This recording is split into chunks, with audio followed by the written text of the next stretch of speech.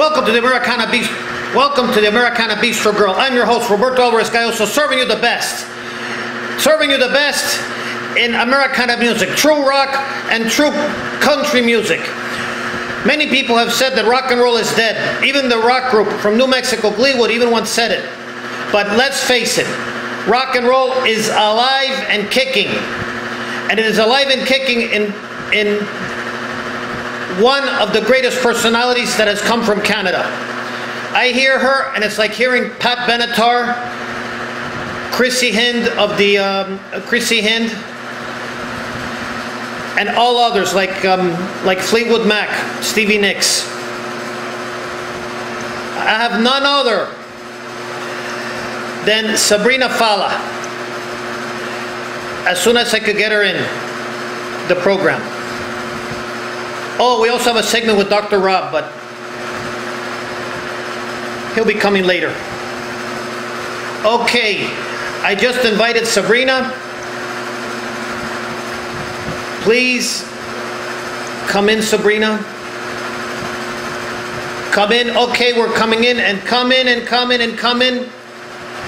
Come one, come all, come 3 times. I'm dedicating this song and this interview to one of my main men, 3RG Miami, Instant Karma, and the Dropouts. And of course, I'm also dedicating this to Salty Sam and Midnight Kahuna. Oh yes! And of course, we cannot forget, thank you, Rebecca Isabel. Also, we cannot forget this cartoon character, drawn by me, by the famous Reynold de Cuba. You can, if you have diplomatic relations with Cuba or go to Cuba, ask for Reynold de Cuba, and he will gladly give you none other than a great caricature. I have here Sabrina Fallah. I've been dying to have an interview with her. Really, really, really, really great. I love her music. You can hear me fine? Oh, of course I can hear you. Awesome. I want to congratulate you also on your beauty. The true rocker. Thank you. But we're going to get started. Sabrina, how did you get started in in rock and roll? Well, I have Green Day to thank for that, because when I heard the American Idiot album, that's when I knew I wanted to be a rock singer. So if I didn't hear that record, I don't know what kind of singer I would be. So, but they're my heroes, they're my influence, they inspire me. As you can see, they're behind me. Yeah. Yeah, I also have a lot of rock idols myself, in English and Spanish. I can count. I love Eagles, I love Fleetwood Mac. I also have in addition to Eagles and Fleetwood Mac, there are also many Spanish rock groups that I loved of yesterday and today. Juanes was one that I love, and the other ones from the 60s and 70s, Los Tres Suramericanos, Los Abaloyas, those are like the really big ones in Spain. And of course, I love some of my local rock groups like 3RG Miami. Here's the 3RG Miami.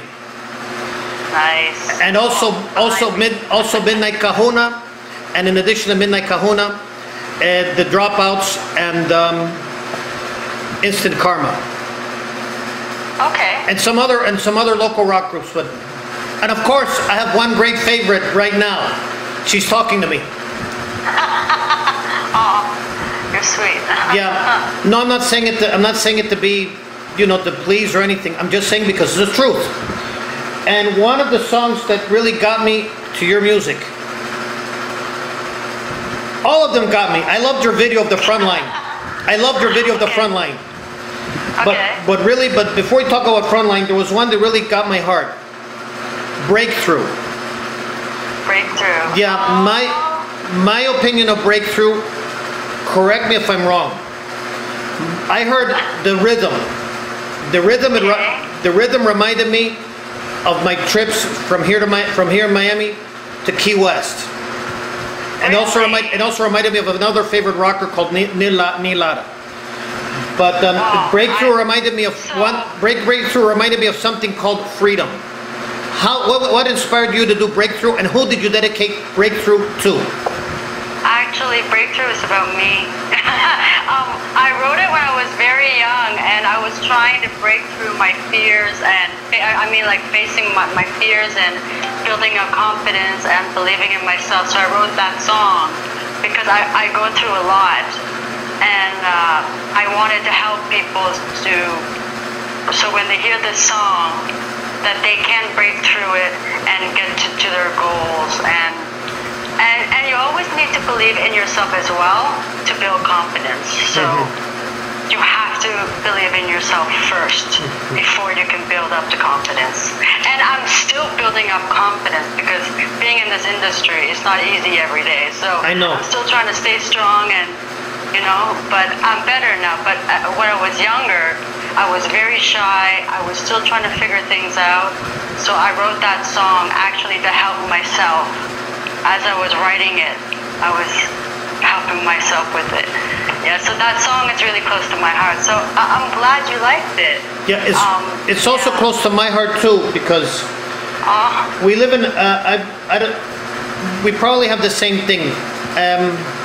I was born in Ohio, and my family, we're all Latin, we're all Cuban, and right now here in America and in other parts of the world, there are many people yearning for freedom, and some others who are actually laughing at freedom. And even right now, there are many who are looking for freedom. And that song that I heard, there are many ways to define freedom. Yes. The definition for some people is politics. I could care less about politics. Yeah, no politics. I don't like talking about politics. I don't like either, but I do it. But I did want to bring up that it brought it. But I did want to bring up one beautiful thing. In freedom means you're free to do what you want. Right. And that you're free to have your own destiny. Right. And be accepted for what you are also, and accept others. That was the freedom I was thinking about. The other freedom I was thinking about was driving from Miami to Key West, which is now they're trying to solve that problem, but that'll pan itself out. But I love the song Breakthrough, and thank you. I also love the song The Front Line. Your video is excellent. Thank you. I filmed that video in one day in my heels. After I decided to never wear heels again.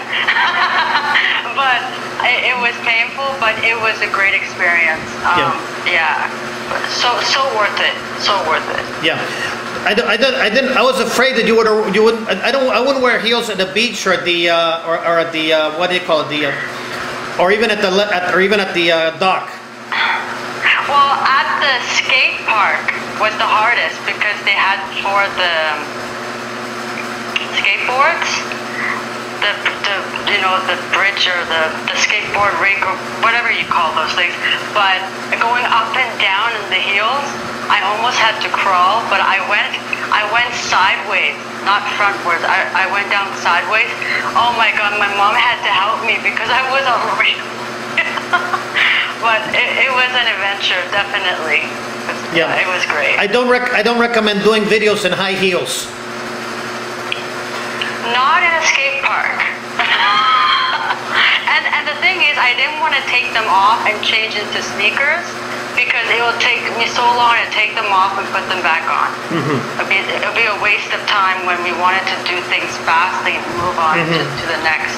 Yeah. Yeah. Which leads me to another question. There was another song that I liked.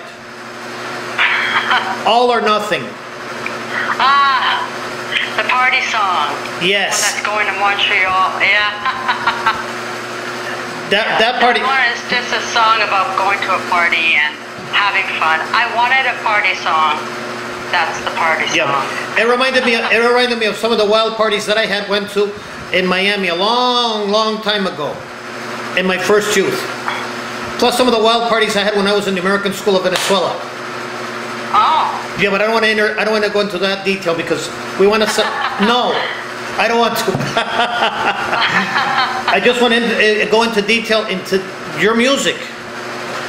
Right. You have music influences like Green Day, Bon Jovi, and Billy Idol. What did you learn from them? What did you learn? What did you learn from their music? What did you learn from their music to have? I've been asked that. No. Well. What did you learn from their music to have a new influence called Sabrina Fallah? Well, Green Day pretty much made me who I am because I look at them as someone I can look up to and I follow them and I listen to their advice and I take it. Bon Jovi is, I think they're all the same. Like their music, the way they are, they're tough. They don't take, things from people. They do what they want. They don't let people tell them. They don't listen. They do what they want to do. But my music is more Green Day inspired. But recently, I've been told that some of my songs have a Billy Idol feel to it. So I'm glad they're hearing it. And my Bon Jovi song would be my song Hurt. It's very much like you want to make a memory kind of feel to it. So they've all helped me in different ways, but when I'm talking about the one band is Green Day. That if I'm not happy, I'll listen to Green Day. Like Green Day is always gonna lift me up. But I love a lot of bands, but there's something about Green Day that I always go back to, and they're number one to me. Yeah. And I've seen them live twice. They're very good live. They're very good. It's great. You also let me see. You've also worked. Actually, I see in you the influence of Green Day, Bon Jovi, and Billy Idol. Yet at the same time, when I hear your voice, I hear a mixture of Chrissy Hind, of the Pretenders, alongside Pat Benatar. Okay. The Pretenders was a new one. I've never heard that one. I get Pat Benatar, but how about Joan Jett? Joan Jett. You'll have a little bit of Joan Jett. I remember. Who doesn't remember Joan Jett? I liked it when she said, "I love rock and roll." I love that song. Yeah. I also liked it when she said about, "I don't give a damn about my bad reputation." I love that song so much. Yeah, I know, huh? Yeah. We also had some of our parties here in Miami. Some of our wild ones that I'm not going to go into because everybody's gonna kill me. All right. As I said, we're just talking about you, and you only. All right. Okay. Which reminds me, you worked with Chris Birkin, and Chris Birkin has worked with Peter Gabriel, Quincy Jones, Buffy St. Marie, and Sinead O'Connor. What was it like to work with Chris Birkin on your video, The Frontline? Oh, he didn't work on The Frontline with me. He recorded the song with me. Yeah, it said you released your single, The Frontline, but it's sort of like working with him because he helped you. He produced your album. Yes, he produced it, but he did make the video with me. But he right. did the song. He did it pretty fast. Actually, he played the drums, the bass, and the guitar all himself. Because, it's cheaper to get one person to do it than getting a band to do it, and then you pay per session and stuff. But he did it, and wow, you would not even believe it's just one person playing the whole thing. And he mixed and mastered it too. He's very good. He's a really nice guy. And the funny thing is, when I first met him, I went to like a Songwriters Association group night, and the guy outside was tying his bike up to the pole, and we just were talking, and I'm like, I'm looking for a producer who can record rock, and then this guy just gave me his number, and then I called him. As soon as I called Chris, he said, "Sure, I'll squeeze you in." He's so busy, and he still squeezed me in to do some work with them. So that's very great. And you also have a compilation CD, Sabrina Fallah, which I hope to have in my hands soon. I'll probably buy it myself, but I hope to have it in my hands, and probably autographed by you too. But you have all of these songs that we've already talked about. And one of them is Paradise Comes with a Price. What inspired you to do Paradise Comes with a Price? it's a song about depression, and I wrote it for people that have hope, not to let go, and that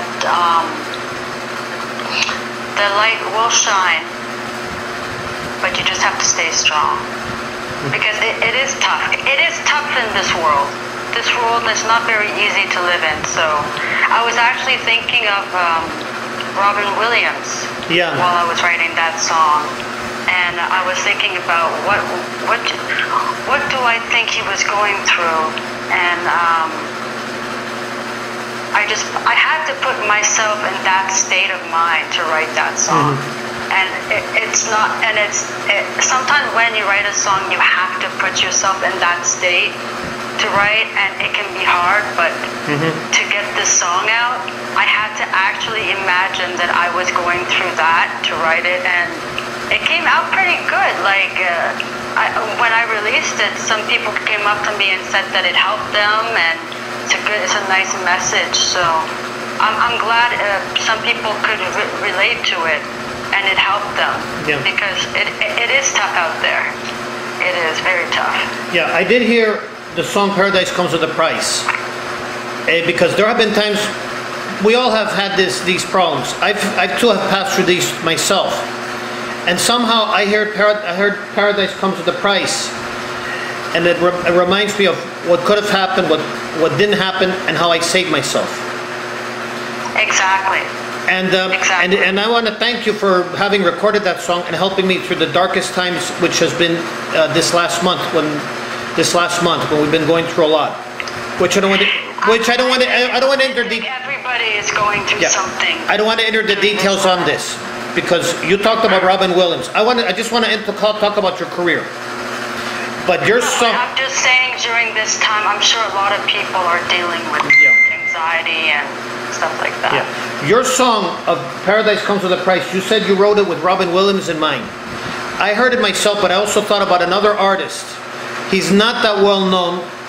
His son, Freddie Prinze Jr., was well known, but Freddie Prinze was a comedian, a native New Yorker. Father was from Hungary, mother was from Puerto Rico, and he was a big success in the 70s. Unfortunately, he was unable to deal with such success.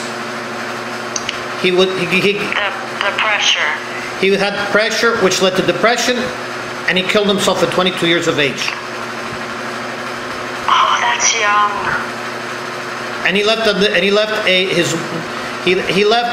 his wife was about ready to divorce him when he did that. He left a son called Freddie Prinze Jr., who is now a big actor in Hollywood. But I think I know that name. Freddie Prinze Jr. was the one who did Freddie Prinze Jr. was the boyfriend of the Sarah Gellar of the Buffy the Vampire Slayer. Oh my God! Yes, Buffy the Vampire Slayer. I have all the seasons. The actress of Buffy the Vampire Slayer was the girlfriend of Freddie Prinze Jr. So Sarah Michelle Gellar. Sarah Michelle Gellar, right? Thanks for helping me. I didn't. Yeah, because yes, that's where I heard the name. So that's who she's with. His friend, I don't know if they're together, but her boyfriend at that time, I remember, was Freddie Prinze Jr. Freddie Prinze Jr. was the son of the comedian Freddie Prinze, and Freddie Prinze Jr. was about a month or 2 months old when his father decided to end it all at 22 years of age. That's sad. Yeah. And I do remember Freddie Prinze Sr. I was 14, turning 15, when he decided to do himself. I mean, do himself till he killed himself. Right. And this song, Paradise Comes with a Price, reminded me of that. But it also reminded me how there's a light at the end of the tunnel. And I wanted to thank you for that. That's the point. I wanted to have that in the song, that don't give up. Don't give up. Be strong. And it's helped me many, many times. And of course, the other song that I loved, I saw the video, Kiss is a Killer.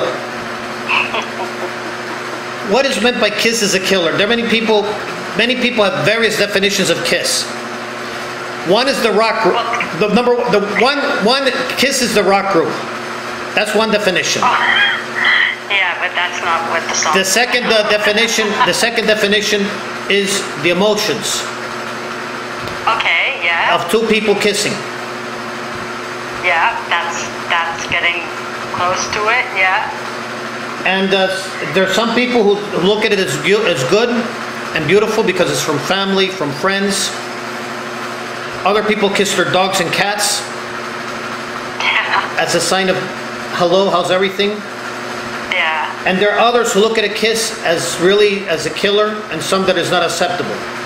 What was the inspiration for you to write "Kiss is a Killer," and what is your definition?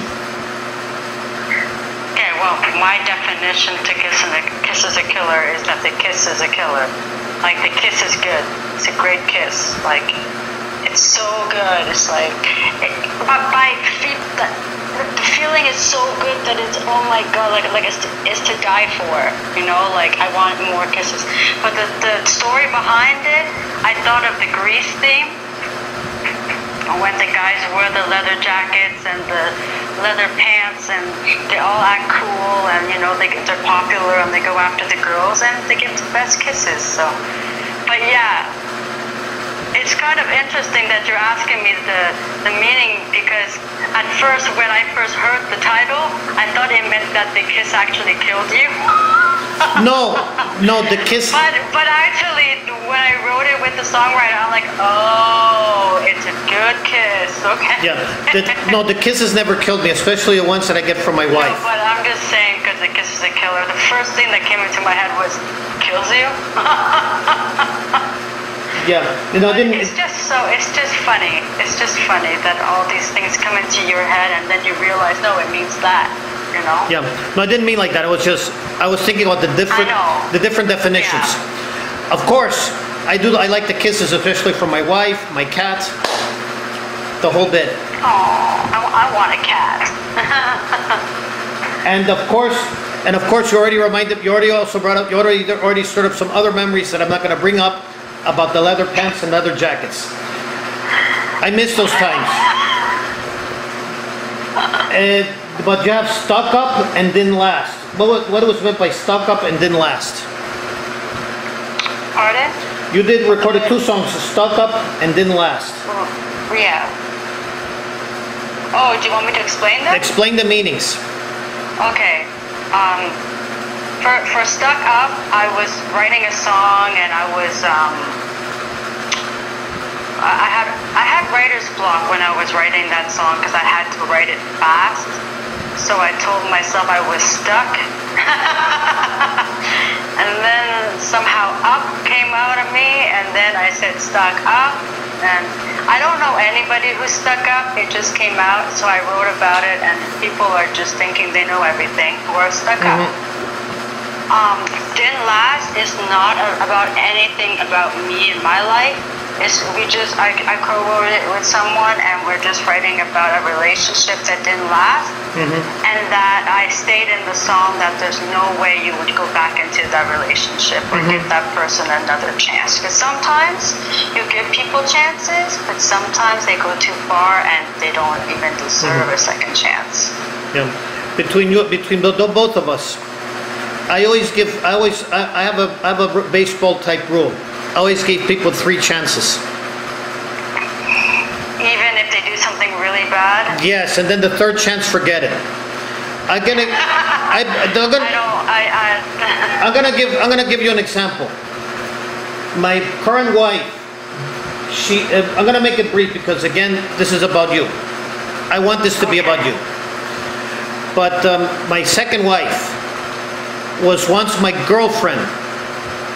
My second wife was my girlfriend in the Dominican Republic when we studied medicine. We had very, very great memories, but unfortunately, since we didn't have the latest in technology to keep in touch, we drifted apart. There was no LinkedIn, no Facebook, no Twitter, no nothing. Yeah.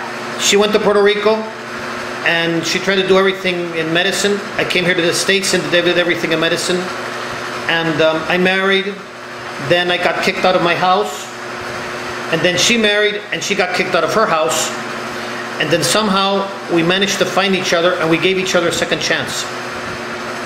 But that's different. That was probably you guys were meant to be together again. That's completely different. And whatever mistakes we may have made, we asked forgiveness and the whole bit, but we found out we never made any mistakes. The thing was that we just simply disconnected. It happens, and then you just find each other again. Yeah. So, but I've given 3 chances. The third chance is forget it. There have been incidents in which 1 or 2 chances, and then that was it. There was someone who did something really bad to me, and I said, forget it, out. But mostly... Yeah, it depends on the situation. But mostly I give 3 chances. And that's it. I just simply... I'm almost out of questions here in the fact that I'm just enjoying the conversation. Yeah, but I think people are actually writing stuff. Yeah, they are. It's your fan club. Everybody knows you in the States. I promoted you all around. I'm sorry, guys. If I'm not answering your questions, I'll answer you after the video. Yeah, but don't worry. I can't see. Sabrina. What I usually do is I interview the artist, and then after I finish the interview, I have a list of all the people who visited, and I give them thanks, and I refer them to you. Okay. Because we're not finished. Come over. No, when I'm finished, they're gonna be buying your album, hopefully. Because your music is great. Your videos are great. Nobody can imitate them. Which leads me to the next question. Okay. And then I'm going to have a little surprise also. I have someone who wants to meet you. Is it a dog or a cat? I wish. It's someone who I know a long time ago. He makes a lot of house calls. His name is Dr. Rob. Okay. But many people define rock and roll. They think rock and roll is on its way out, that rock and roll is dead. I personally don't think it's dead. I think it's alive. What is your take on rock and roll? The way Green Day, Bon Jovi, and Billy Idol are still kicking it out there, and there's so many bands out there still going, rock and roll will never die. Just because right now in the center of the industry is all the exposure to certain people. There's so much talent out there, guys. You just have to go out and find it. Rock and roll is still alive. Just to share something, I am now on mainstream radio. If rock and roll was dead, my songs would not be played on the mainstream radio stations. They are playing me like crazy right now because they're looking for new talent, but they're still looking for new artists who are in the rock. Hey, look at all those rock stations out there. They're still wanting unsigned rock bands. They want to hear the new generation of rock. You know? Which mainstream? Which mainstream? And when people tell me rock is dying, I'm like, then why am I not dead? Why are people still listening to me if rock was dead? Why are people following me if rock was dead? Why is Green Day still successful if rock was dead? Because people are still following it. Yeah. Which leads to the next question. You're not the only one who's on mainstream. This big crisis that we've had for 2 months, I'm now being placed on mainstream. I was interviewed by The Buzz of LA. Oh, really? Yeah. That's so cool. But again, I want to go back to you.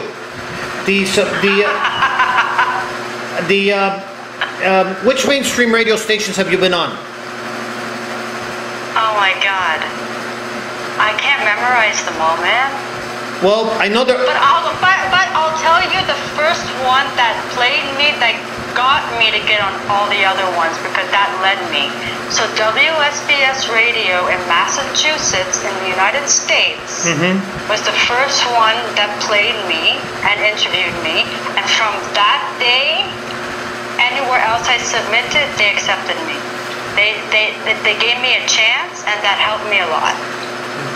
Yeah, I managed to discover your music via Mike Leonard of KQED of North Dakota. KCEG, right? KCEG, yeah. I have an interview with him on Monday on Facebook Live. You can tune in. I'm gonna tune in, and we're gonna be promoting you. And I'm gonna say something.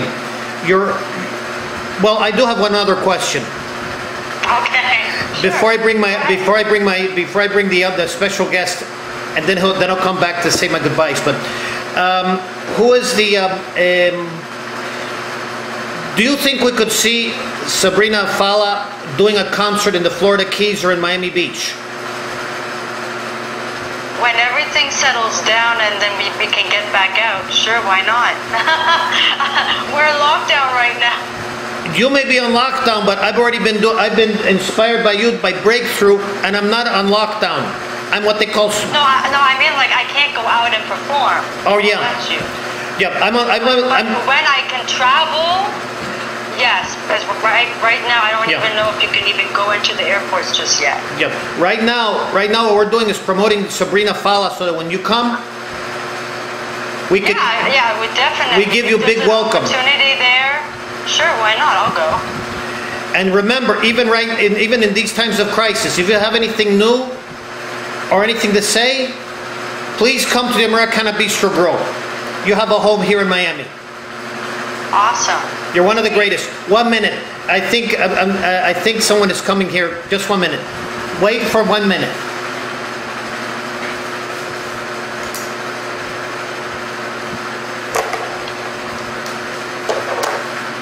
Hey, Sabrina! Dr. Rob here. You're one of my greatest favorites. How's everything? I'm from Volcano Club. I did the famous video with Midnight Kahuna for rock and roll called "Once the Beauty, Now the Beast." It was so famous. They really wanted to get to me. I don't know.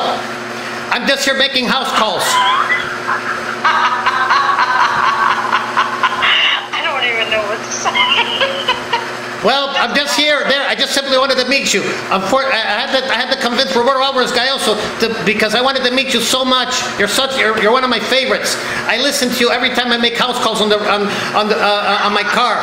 I love your music. Thank you. You showed me a lot. Well, I think Roberto Alvarez-Galloso is just calling me. 1 minute. I'm getting yanked. Wow.